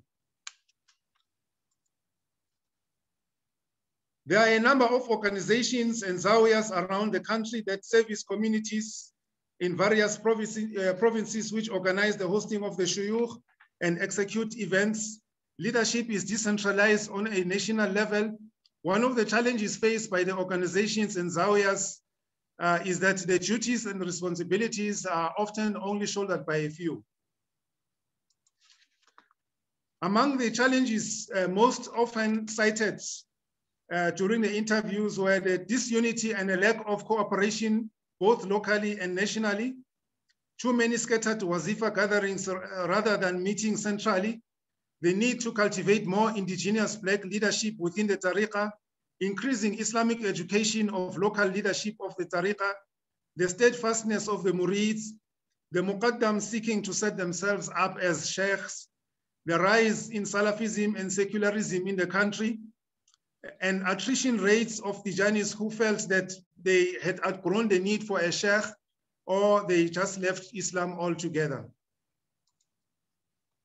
However, there are hopeful signs for the future of the Fayda in South Africa. Interviewees pointed out many positive developments, such as the number of young people entering the tariqa and the Islamic and secular educational strides made by those young people. I highlight one young murid who took the tariqa while in high school, who was inspired by the sheikhs of the tariqa to study Islam and Arabic, and now works as a translator in the Johannesburg Central Magistrate Court. He says his life has taken a completely different course due to the tariqa. Then there are 13 hufaz from the South African community that have so far been produced by Sheikh Bai's Madrasa in Mauritania. Even older murids have been noted to be increasing in their knowledge of Islam and the tariqa. Though it was also noted that this still needs to increase, especially among the muqaddams. In conclusion, the Fayda of the Tariqa Tijāniyya in South Africa, while still in some ways in its infancy, has come a long way in the past 30 years. In just 3 decades, the flood has become entrenched in the country. While there are many challenges that remain, those on the path see great potential ahead. The most powerful instrument for the future growth may be the Tijānī Wird itself, seeking forgiveness through istighfar, sending salutations on the Prophet ﷺ, and remembering Allah through the kalima. These basic tenets, along with the ma'arifah, have the potential not only to continue to grow and elevate the tariqa in South Africa, but to transform the country as a whole. In the words of Muqaddam Ashraf Zansi, the freedom of our people in South Africa, think they have achieved is not the real freedom. Kalima is the real freedom. We can never be happy as Tijanis if our people don't have this left freedom. pass, please. Shukran, jazakumullah khairan. Wassalamu alaikum wa rahmatullahi wa barakatuh. Thank you, and congratulations for this interesting communication. Without transition, I leave the place to Amadu Kunateh, whose paper is entitled Grace Extended, Baraka Boys and Young Muslim Spiritual Practice Online. Muhammad Kunateh, Amadu Kunateh is the Muslim chaplain at Boston College. He received a bachelor's degree in African Study and African American Study from Dartmouth College in May 2019. He's currently a Master of Theological Studies candidate at Harvard Divinity School, concentrating in Islamic studies. He is interested in young Muslim spiritual practice, philosophy, and Islamic intellectual history. Amadu. Assalamu alaikum. Alhamdulillah, wa salli ala sayyidina Muhammadin al-Fatih lima ulika khatim wa sabaq an-nasr akrak ila hadi rasulatul mustaqim wa ala alihi khadim afdal. Thank you so much. I'm so grateful for Professor Khan for convening this and for affording me an opportunity to share and to speak. And there are so many people here who are my mentors and who are people that I admire greatly. So I'm very much shy and feel really embarrassed to even be sharing a space with you all, but thank you. My topic of my paper, please excuse me, I'm dealing with a cold and I've been struggling. And please let me know if you have trouble hearing me. The topic of my paper, my paper has changed significantly since I first shared it. There have been recent developments, but by the title, you would see that I titled it Grace Extended. And I'm thinking about this notion of grace extended because the Fayda as has been mentioned earlier, Sheikh Ibrahim noted that it will spread far, far to the horizons. And so I am looking at a particular horizon, and what that horizon is the horizon of the digital space. And what does it look like for water to meet, to meet the digital web, and what does that look like? And so I look at the works on the historical development of community of grace, the Fayda Tijāniyya, and I note that they illustrate the dynamism of the tariqa, that although situated in a particular locale, that the tariqa is dynamic, that due to its capacity to be able to remake itself and refashion itself in the different locales that it manifests, and the different streams that this flood expands and enters. And so the Baraka Boys for me is just a contemporary iteration of this dynamism. And so as a case study, what I hope to do is to showcase a context and site of manifestation of the Fayda that I feel has hitherto been comprehensively addressed and looked at and assessed. And it's particularly noteworthy that for the Fayda Tijāniyya as a youthful phenomenon, which has been noted already, an historically youthful movement, that Sheikh Ibrahim himself was only 29 years old when he announced the Fayda, radiallahu an. And so naturally the Fayda is in its self-image as a global phenomena is going to have to contend with where young people are. And so what I know, especially in the West, is that young people are online and young people are digital natives. And so where the Fayda is going to spread, it's going to spread online, and it's going to meet young people where they are. But when it meets young people where they are, excuse me, when it meets young people where they are, what's going to happen? Will young people acquiesce to the demands and the principles and the structures of the Fayda, or is it that are they going to challenge the Fayda to do so? And what I ultimately conclude is that when the Fayda becomes situated in the cyberspace, in this new locale, is that it ushers in this cyber spirituality, which is something that has been noted by others before, that results in contradictory conclusions from those articulated by Sheikh Ibrahim Niyas regarding the principal components of spiritual pedagogy, and especially the emphasis that is placed on adab, because what is adab, and that is something that I hope that you will keep in mind. But just to give a general background of my paper, it is because I'm looking at cyberspace, it's within a broader discourse of digital Islam or digital religions, and then digital Islam more specifically. And even more specific than that is just cyber Sufism itself, which is something that was recently coined by Robert Rosenhall in his recent book on cyber Sufis. And he looks at Sufism online and he looks at the ways that although historically Sufism has been an interpersonal relationship between murid and sheikh, between sheikh and murid, and that when it manifests in the digital space, that it overturns many of those structures, and it undermines a lot of those structures. And so my paper, Rosenhall looks specifically at the Inayati order in America, which is the oldest Sufi order in the U.S. And he presents and he illustrates that when Sufis adopt technology and the tools of technology, and when Sufism manifests in the digital space, at least with the example of the Inayati order, that positive results are brought about. And so I wanted to look at a particular example of young Muslims, and like what young Muslims are doing in terms of their own spiritual practices online. And then by virtue of looking at the case study of Baraka boys, we will then be able to understand how the Fayda is contending with this new locale, with this new domain that it is yet to emerge in and to manifest in.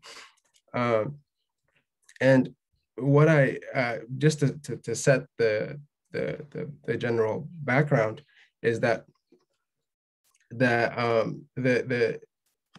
I want to first map the discourse of young Muslim spiritual practice online, and for me what I have found in my research is that, well, firstly, works on young Muslims, works that focus on young Muslims primarily focus on their political activity, or they look at, the stereotypical motifs of young Muslims' identity conflicts, meaning, how is it that young Muslims are reconciling their Muslimness with their so-called, Western identities.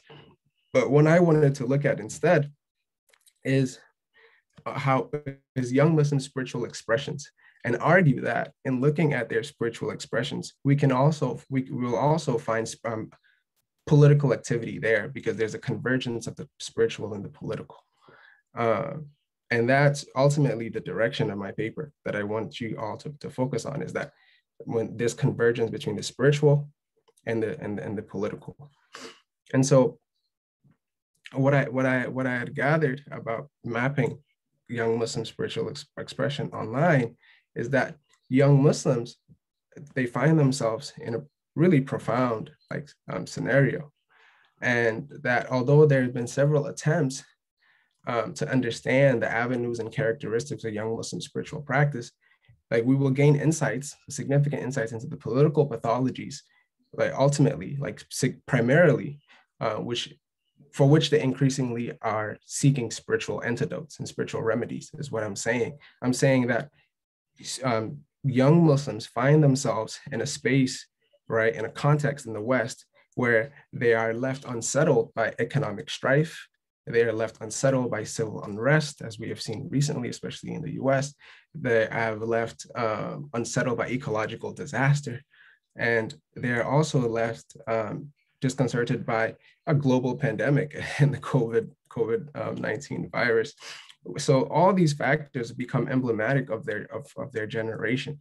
And so additionally, we also have the ubiquitousness of late stage capitalism, which seems to grip all aspects of their lives and produces a type of psychology of despair and hopelessness, and that I believe can only be overturned by a radical hopefulness that is only born from a deep faith and a deep spiritual cultivation.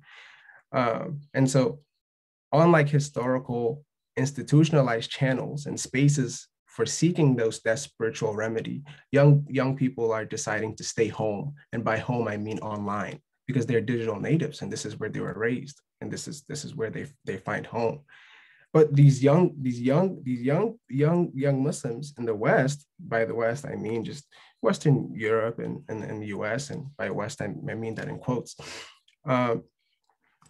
find themselves in a context, in the background of growing disillusionment with religion that other young people have in the West, right? For example, there's that between 2009 and 2019, the number of non-affiliates to religion increased 9 percentage points. And the Pew research showed that only 22% of young people like 22% of young people, did not affiliate with religion, or, those who affiliated with religion said that they had particular qualms with it because of their own political convictions. And so there's always this undertone of, please excuse me, there's always this undertone of politics that is driving even their spiritual commitments and their spiritual expression. And so that is the background in which young Muslims are up against. And so now what happens is that despite the decrease in religious affiliation, that most young people online, they still have claims to spirituality and spiritual belonging. But however, this spiritual belonging is untethered to any type of, spiritual communities, right? It's a free-flowing spirituality that is a more secularized spirituality. It's an untethered spirituality of young people that is perhaps, understood as, secularly spiritual, that does not acquire any attachment to any religious community. And, they tend to prefer the phrase of, I'm spiritual, not religious, right? So there's still spiritual expression, whatever that looks like, right? And then you have that, and so you have young Muslims who are also sharing in that, who have a disillusionment and a disheartening relationship to tradition and even Islam itself. And so they are also in need of some type of spiritual connection because of the context that I painted for you, that I told you about, in which they have grown up. And so, but they are turning to, similar things that their non-Muslim counterparts, non-affiliating counterparts are turning to, like, psychedelics, or simply gathering with community and finding some type of spiritual connection there as a form of spiritual expression.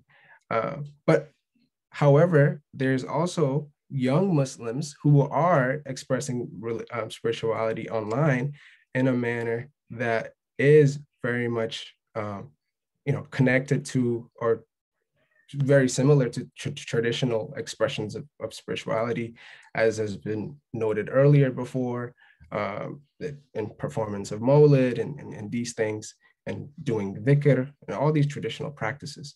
And my research surveys young Muslim spiritual practices across these different social media platforms, but specifically on the app called Clubhouse, which was an app that was recently developed during the COVID-19 crisis pandemic, as a way to alleviate the loneliness epidemic that young people felt. And Clubhouse is interesting because, unlike these other apps, Clubhouse is simply like an audio-based app. And in my view, due to the centrality of orality within the Islamic tradition, I think Clubhouse becomes a fitting site for spiritual practice and community building amongst young people.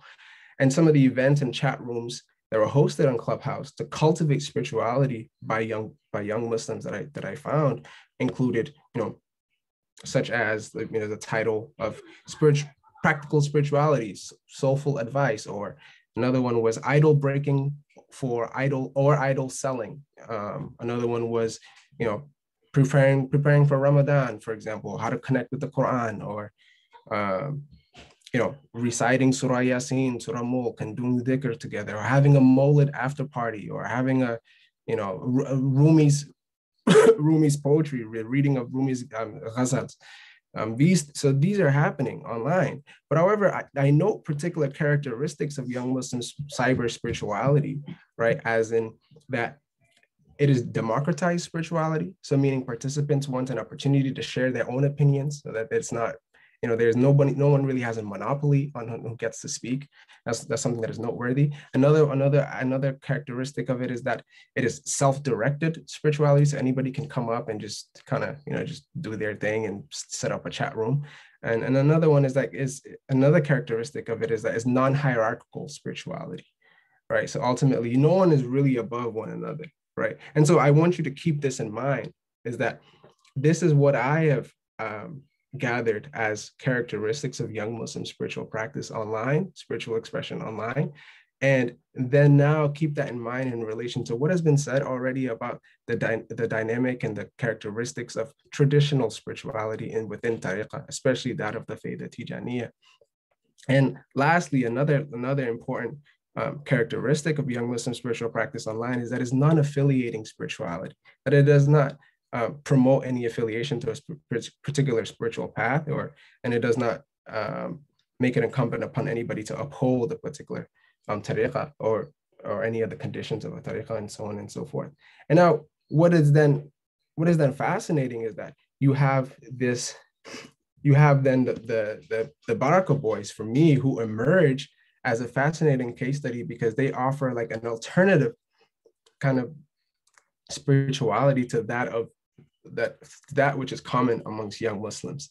And so for them, with the Baraka boys, they emerge, right, despite belonging to the context of a growing disassociation from religion and disillusionment with religion and tradition. They seemingly have an uncompromising demonstration of spiritual practice that is rooted in Islam, like particularly Sufism, with affiliations to the tariqa, with affiliations to the Fayda Tijāniyya. And that, I want to just briefly share a bit about, so you can have a view of the Baraka boys are.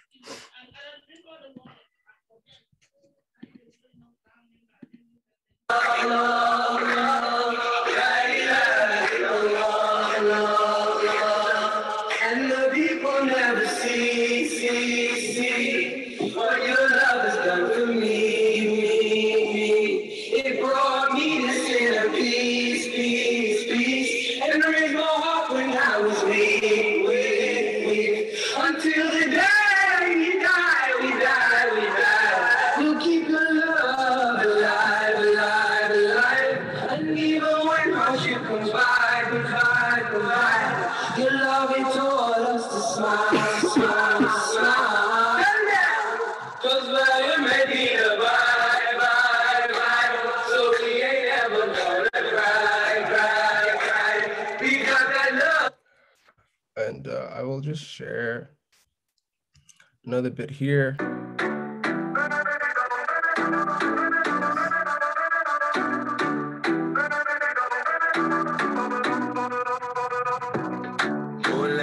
صلي وسلم دائما على محمد يا حبيبي مولاي صلي وسلم دائما على محمد.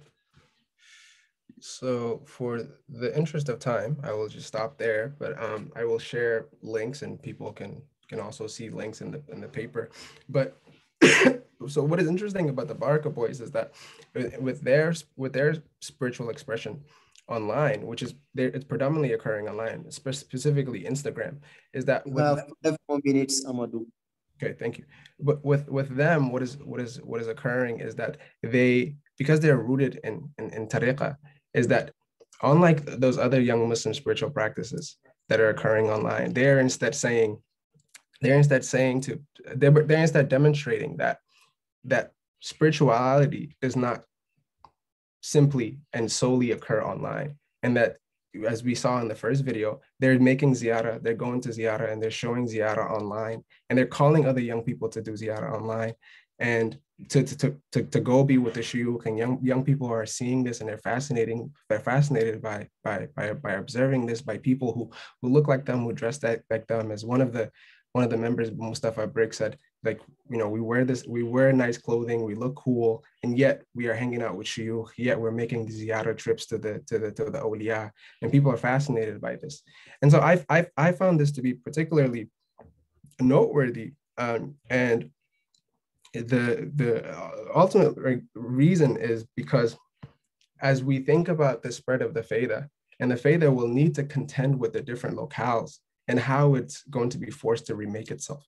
But when the Fayda manifests online and it contends with that space, and that space already has particular qualities and characteristics, and the particular characteristics that it has, especially especially in relation to spiritual practices, is one of democratization, is one of non-affiliation. And so what is the tariqa going to do there? What is the tariqa going to, how is tariqa going to manifest online?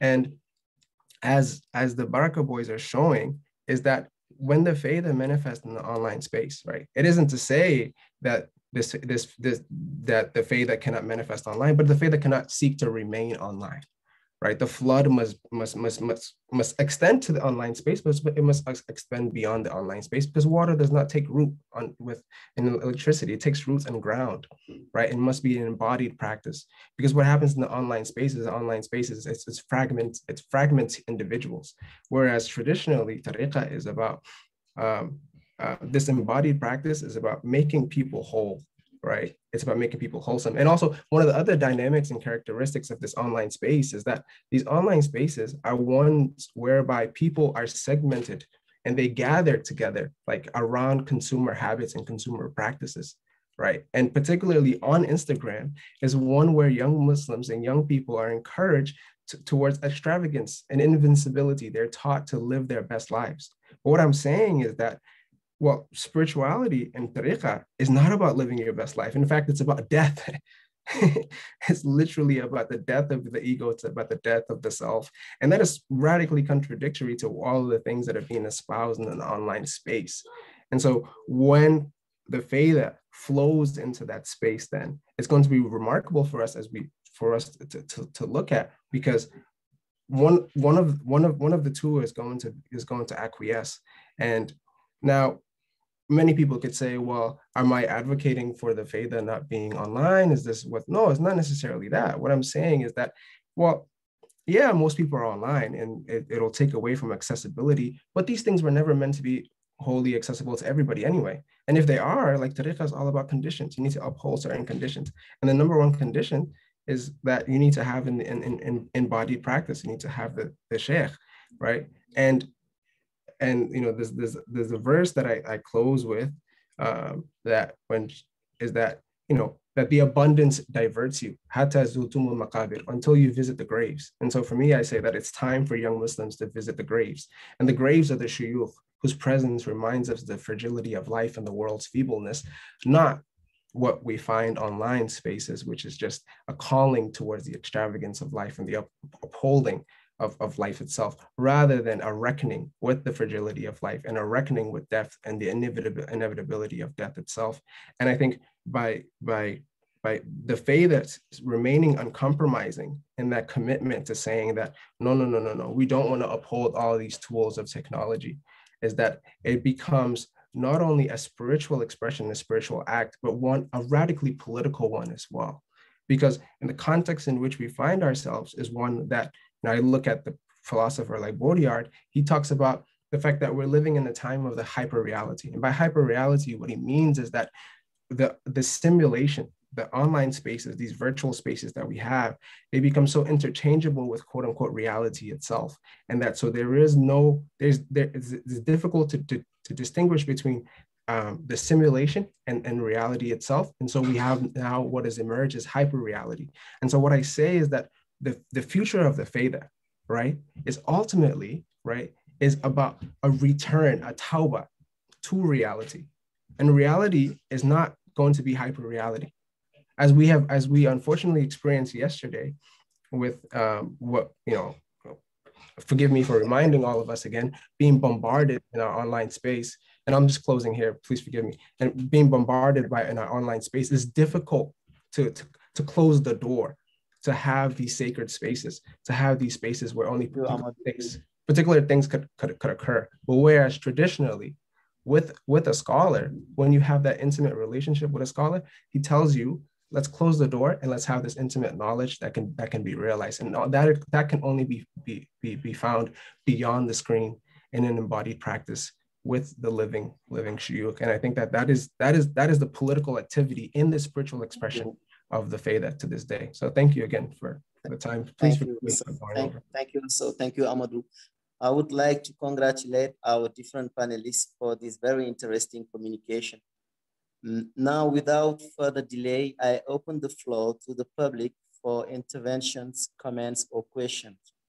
Now, the floor is open to the public. I have a question for Amadu. Amadu, your interpretation of Hatta Zurtumul Maqabir, is it your own interpretation or something that you borrowed from someone else? Oh, this is my this is my own interpretation, but I perhaps it's coming from a place of conceit, but I'm sure someone else has already mentioned that about the shuyukh, so I don't want to claim that for myself. But this is something that I thought about when I hear these phrases of live your best life, which has become so championed, especially specifically on Instagram. But the tariqa is not about living your best life. Tariqa is about giving your life. I wanted to ask Dr. Mohammed Milanzi, if I may. I know that if you could just speak a little bit to also how Islam was introduced to South Africa and how that informs the way that the tariqa was picked up in South Africa. Was there correlation in terms of, is there correlation in like the origins of Islam, like the way Islam emerged in South Africa, and similarly the way that Tariqa Tijāniyya emerged in South Africa?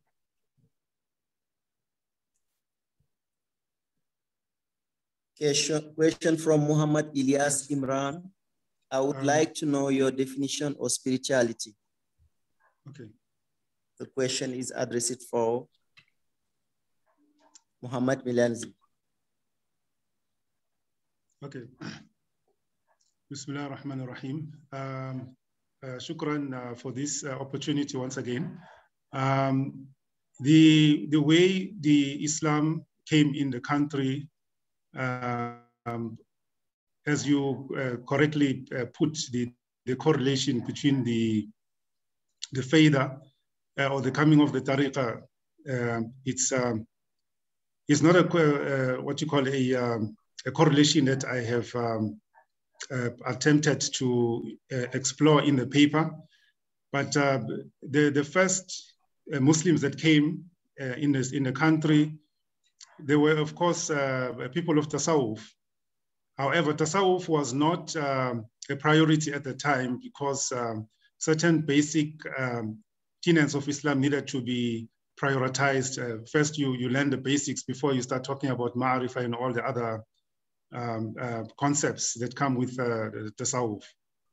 So, but yes, with regards to the coming of the Fayda, the way I've viewed it is, and the way it unfolded, it's something that there was no doubt that it was coming. It was predestined to come with the way the initial practitioners took the weird from the neighboring country and then bringing it into the country, and then from there it entered to the community that was already practicing Tasawwuf, particularly in Cape Town.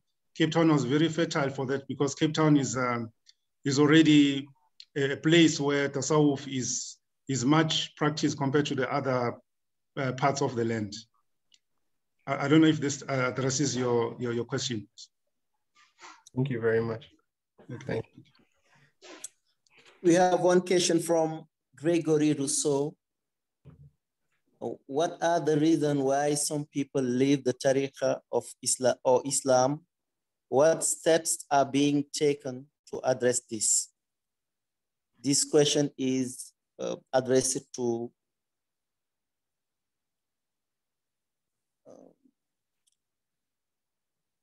Muhammad Milanzi again. What are the reasons why some people leave the tariqa or Islam? Yes, yes. I've highlighted on the people leaving the tariqa. There are a number of reasons. So the ones that I've highlighted the most was sometimes people come into the tariqa and feel that there's a whole misunderstanding about what the tariqa is about. Being a tariqa, first and foremost, is to become a murid. There is a saying among the people of Sufi, they say, al-muridu la yuridu, that the disciple never desires. So whatever he's being instructed by the sheikh, that is what he will take and practice. But then some people, they want to sort of enter into the tariqa, and then after that, then see themselves as the competitor to the sheikh. And then at the end of the day, then they end up not being satisfied. And that in itself is an indication that the intention behind taking the tariqa was not necessarily about ma'rifah, but it was about the satisfaction of the self, or the lower ego. And then there are other reasons why people leave the tariqa, is that you have when people have been granted taqdeem or being a muqaddam, and they don't, and because of the necessity of the time, that they don't what you call live up to the responsibility that the position requires. Then there is a bad example that is being learned, or maybe there is no proper guidance. And especially in South Africa, where the shuyukh mainly they are based in Senegal, so the distance is quite huge. So the murids are relying more on the muqaddams. Now, when the muqaddams don't live up to the responsibility that they are being given, that sort of also spoils the understanding of what the tariqa is about. And then there's other reasons also that in terms of the economics, some people enter into the tariqa because of probably seeing that many other people who practice the tariqa, they are people who are well off to do. And then when they practice the tariqa and then they don't come in, they don't achieve that, then they feel that maybe something is wrong. So that's also a not so good reason why people join the tariqa in the first place. So those are some of the issues that we have. Now I have a message from Umar and address it to Amadu. He say, I was wondering how the young people manage to connect with their spiritual presence in their online activities. Would you like to share some experiences? Question is from Umar to Amadu. Thank you so much. I just saw an earlier question regarding my definition of spirituality. Well, this is a really fascinating question, because especially for a lot of young people in the West, they tend to use the word spiritual and they say, I'm spiritual, not religious. But in my attempt to define it, I would say, well, the spirit is one that is the ruh in Arabic, as you all know better than me. And so to be spiritual then is to be of the spirit. And so to be spiritual means you need to know the nature of the spirit, because it belongs to a particular domain and it has a particular proclivity. And the proclivity of the spirit is one that it seeks to always immerse itself in the presence of its Lord, because that is what it knew before it came into this world, in the primordial realm, because God said to it, am I not your Lord? And the spirit responded in ecstasy by saying bala, by saying indeed. And so to be spiritual is to continuously be able, to be spiritual means to be responding to the call of your Lord. And that means to be immersing yourself in dhikr. That is my definition of like spirituality. And the further you go in that response to the call of your Lord is the higher you increase in your spirituality. And cyberspaces do allow for that, because they allow for spirituality. But however, what it ultimately means to be spiritual is to answer that call of your Lord, which is to respond in this world as you did in the world before. And that can only be done in the presence of a sheikh. So you cannot attain spirituality without the presence of a sheikh. And so by also the question regarding giving your life, isn't giving your life living your best life? Well, yeah, well, in the particular context, because it's only after death that you then live, because you live through Allah. And that is the only one that is true life, because Allah is al-Hayy. He's the one who's living itself.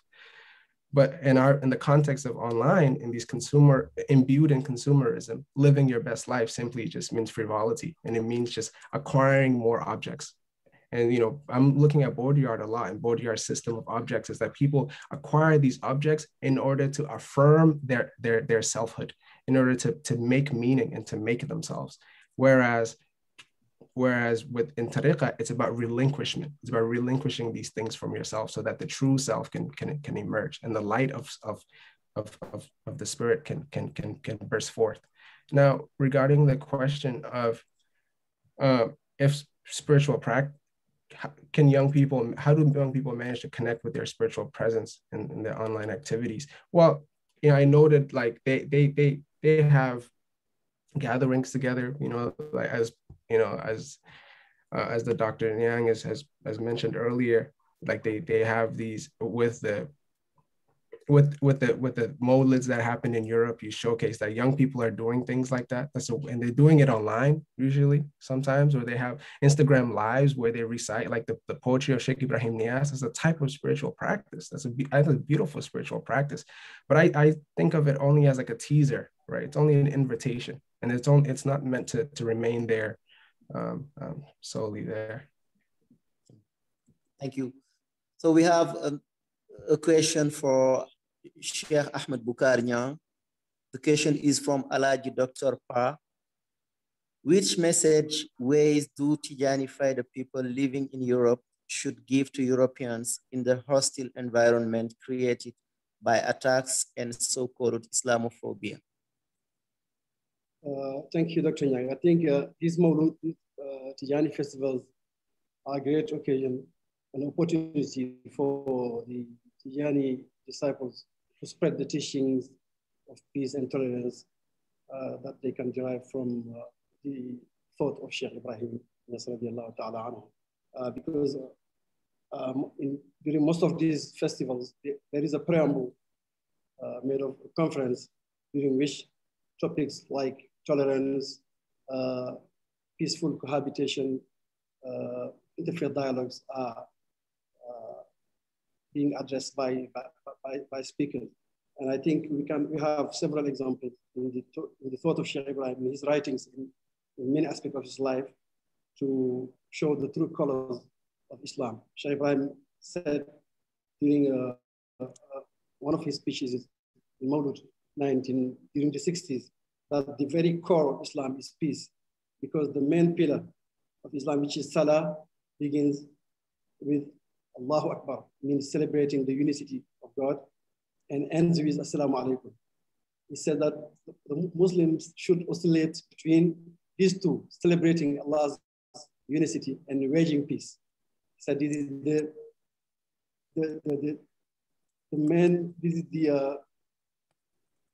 the thing that proves that Islam is the religion of peace. And if you read his writing, like his last poetry collection, Sir al-Qalb, letter Jim, while he was touring the war in 1963, he said, ضعيف عبير شائب متحمس لينصر دينا لا يريد قتالا لأن النبي الهاشمي الدهر ما غزا بلا سد عدوانا ورد ضلالا. I am very weak, I am sick, and but I'm full of enthusiasm to strengthen a religion that does not promote fighting or violence. For the Hashimi prophet never waged war, but he repelled violence and adversity. And I can give you many anecdotes, like when he met with Brezhnev, who was representing the Russian government at the opening of Winneba, Kwame Nkrumah's Ideological Institute in Ghana, in February 10th, 1961. Brezhnev asked Sheikh Ibrahim, how do you see the world with people of different faiths and beliefs? How can we cope with each other? Sheikh Ibrahim told him that I see the world as a global village. We share the public arena. We have to do our best to make it peaceful and to live peacefully and to tolerate each other. When we leave out the public space and we go back to our privacies are our religions and beliefs. That's how he saw the world. And he said, he narrated that Brezhnev stood up and hugged him and said, at least we are brothers during the days. And even the late Dr. Suleiman Niang of Howard University, in the article he entitled African Nationalism and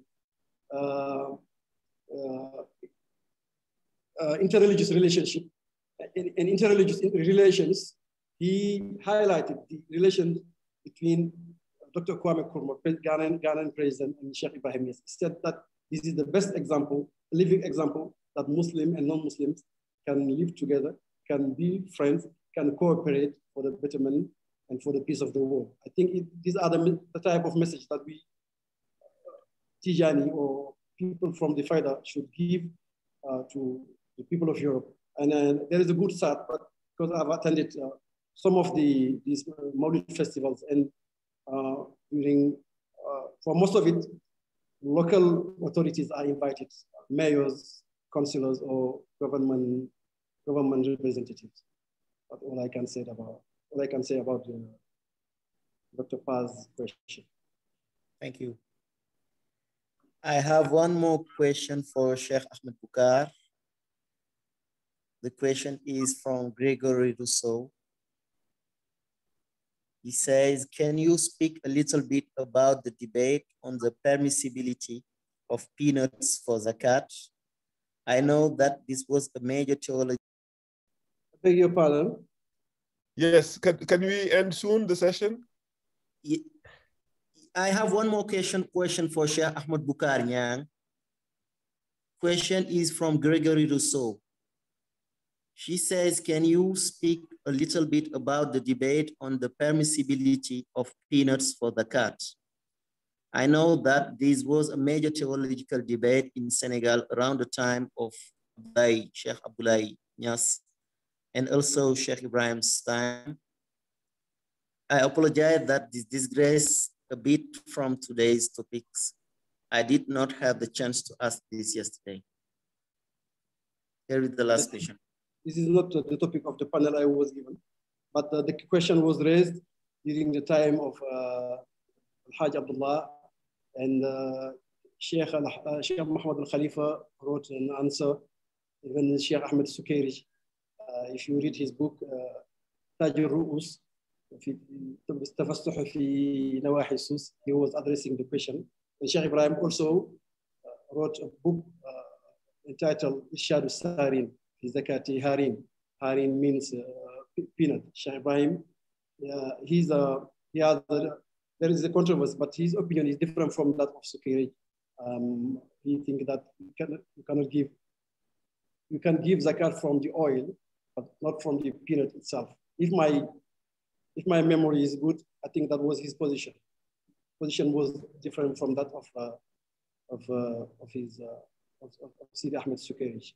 But to read further, to go further about this, you can read the Taj al-Ru'us, the travel of Sukairij to Sus, and the commentary made in the notes by specialists of this question, Sidi Radi Ganoun.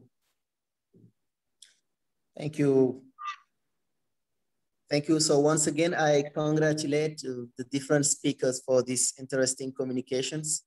This panel was of high value with 3 interesting and complementary points of view. So thank you all, and Ramadan Mubarak. Thank you very much all for excellent presentations.